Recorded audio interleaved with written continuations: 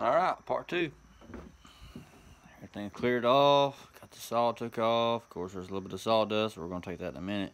But I do want to say one thing real quick is, what's cool is that this table right here has a lot of, I guess you would say, history. All these little holes and stuff.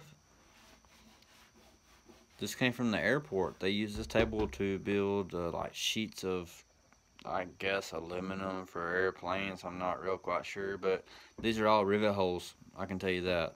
It's all from rivets. So that's pretty neat. That's pretty cool.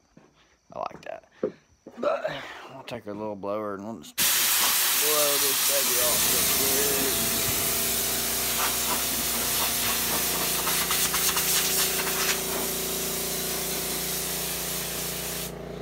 Now, see what we got to do here is, it's 36 inches wide.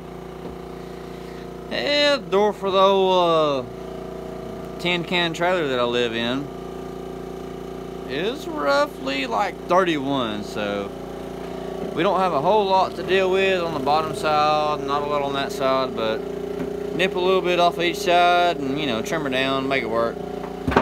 You know what I'm saying.